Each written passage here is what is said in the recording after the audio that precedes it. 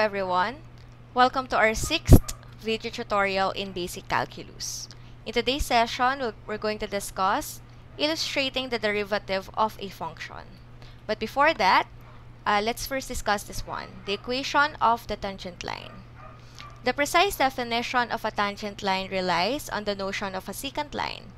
Let C be the graph of a continuous function y is equal to f of x, and let P be a point on C.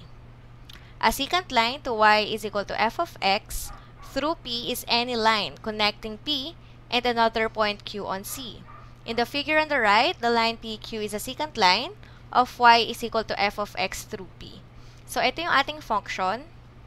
Ayan, sketch ng graph ng y is equal to f of x. So, we have here points P and Q. Ngayon, class, kung nare-recall natin, in geometry, dinedefine natin ang secant line as a line intersecting a circle in exactly 2 points.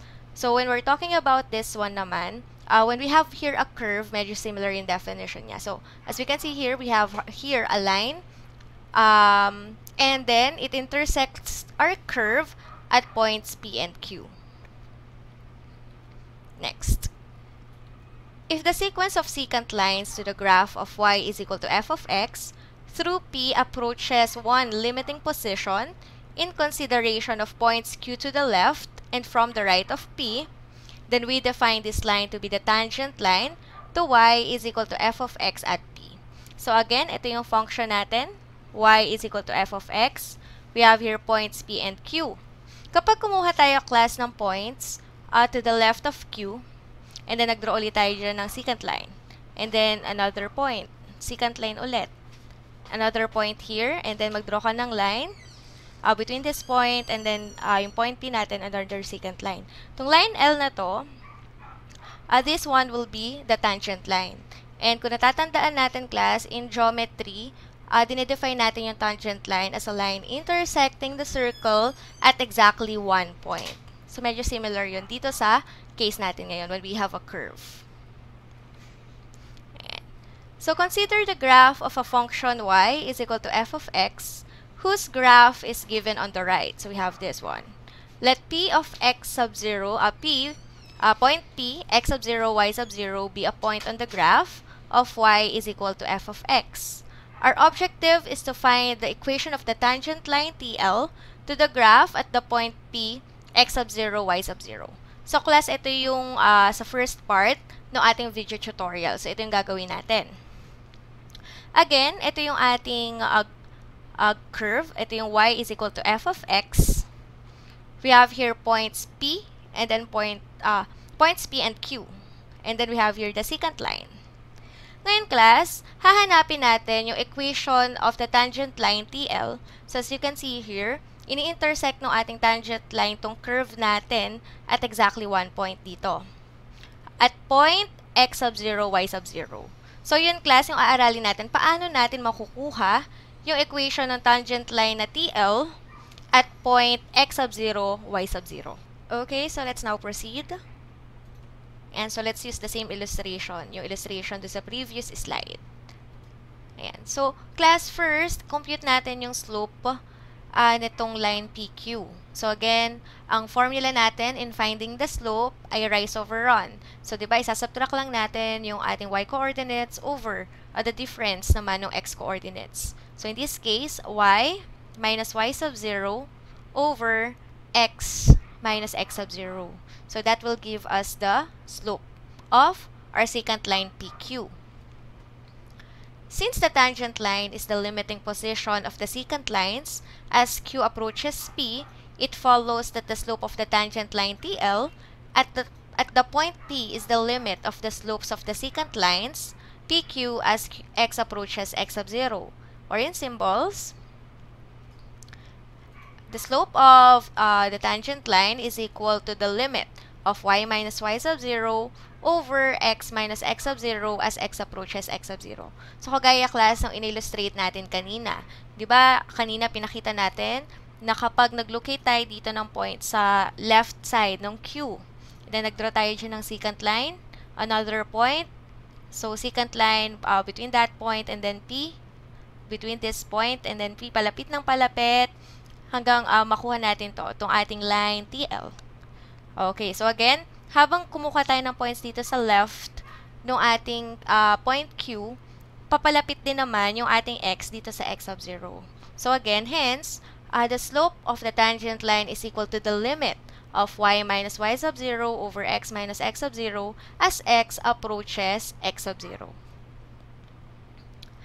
Which is equal to the limit of f of x minus f of x sub 0 all over x minus x sub 0 as x approaches x sub 0.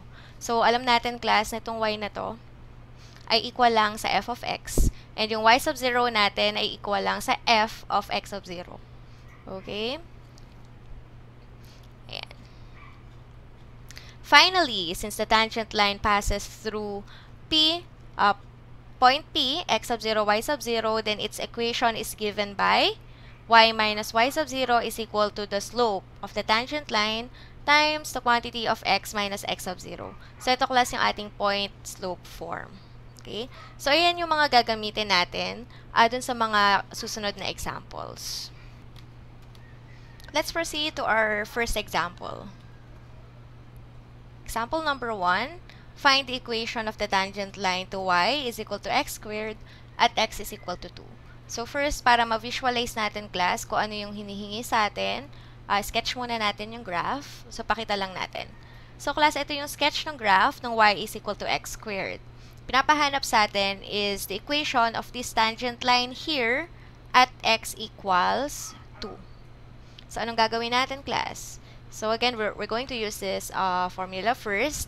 Hanapin muna natin yung mga kailangan natin para ma-identify kung ano yung equation ng tangent line.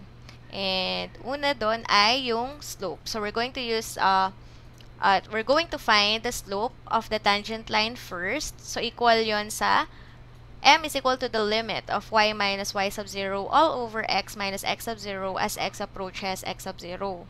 Ngayon, identify muna natin, class, ano ba yung x sub 0 natin at ano yung y sub 0 natin. So, base sa given, ang x sub 0 natin ay 2. So, galing yun dito. At x equals 2. Ngayon, para makuha yung y sub 0, substitute lang natin itong 2 dito sa ating given na function.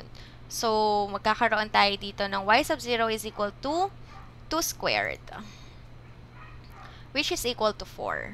Hence, ang y sub 0 natin ay 4. Again, pinalitan lang natin, sinubstitute lang natin yung x sub 0 na 2 dito sa ating function. So, makakompute natin yung y sub 0. Next, ayan. So, compute na natin, class, yung slope ng tangent line. So, again, it is equal to the limit of y minus y sub 0 all over x minus x sub 0 as x approaches x sub 0. So, equal yan sa limit of x squared minus 4 all over x minus 2 as x approaches 2. So, isa-isahin natin.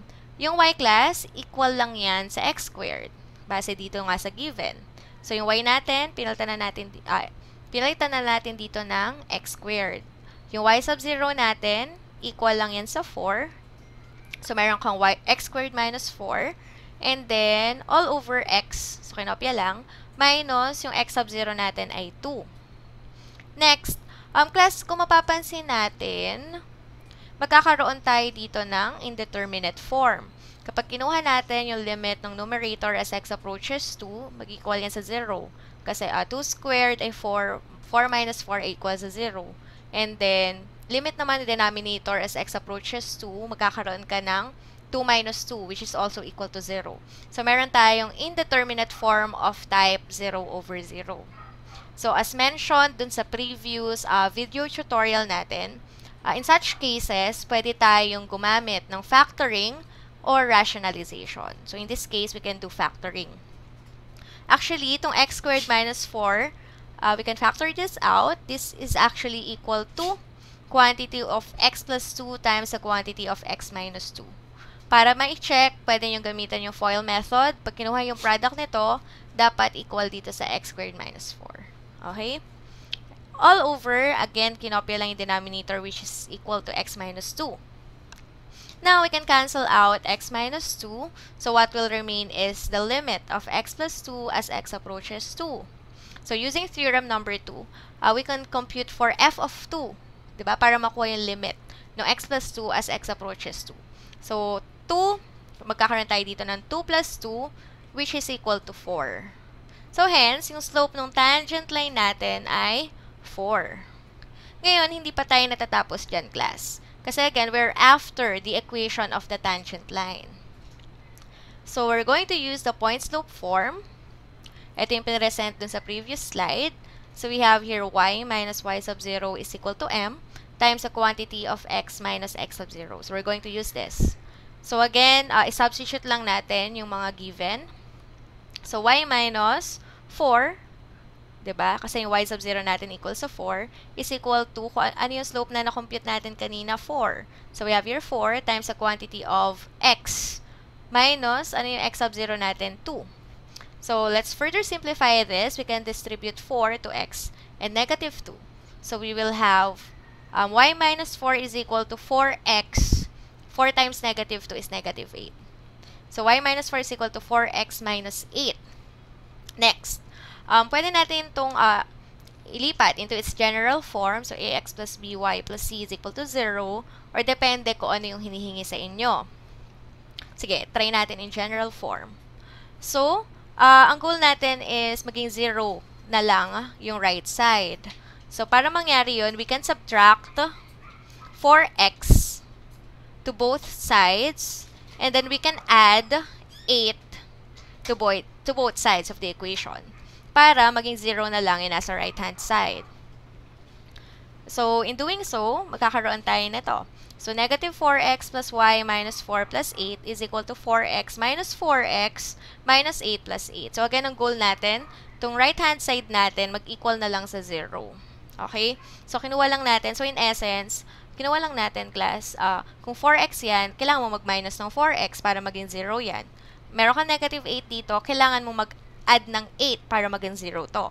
Ngayon, kung ano yung ginawa natin sa right-hand side, kailangan din natin gawin sa left-hand side since we're dealing with an equation.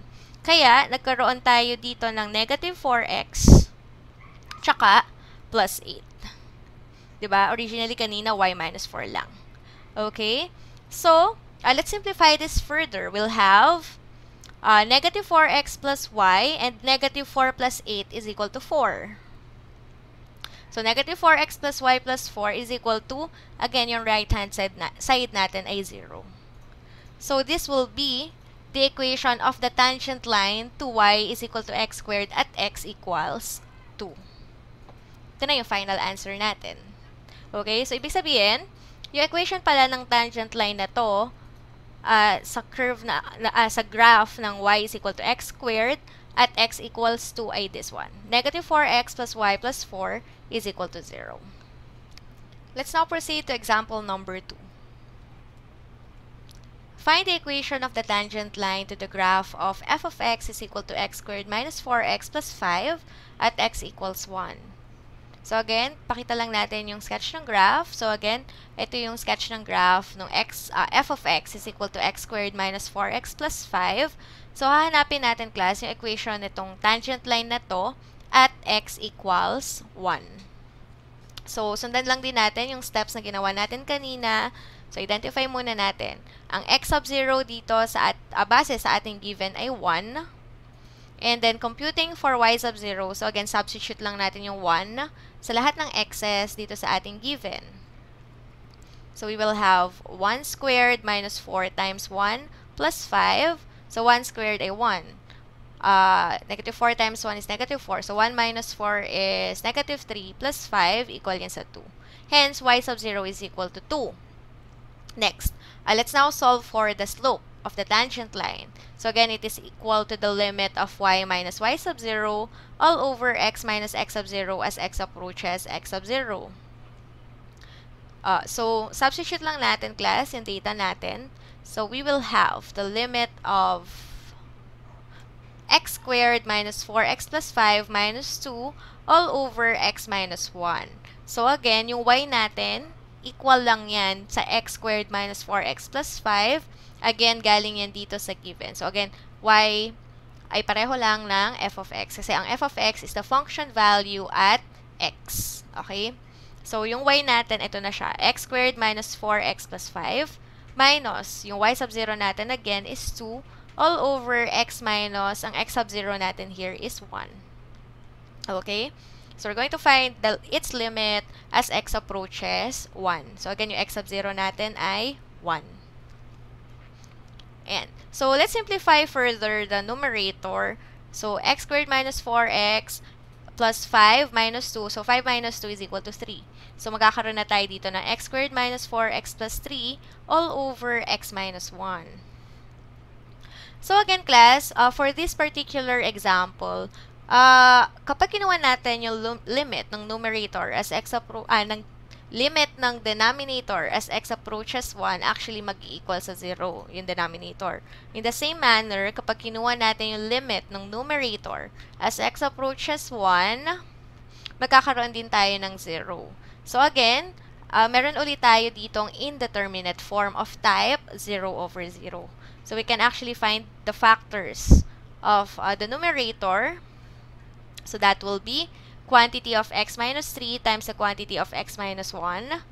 Ayan. So, all over, kopyahin lang natin yung denominator na x minus 1.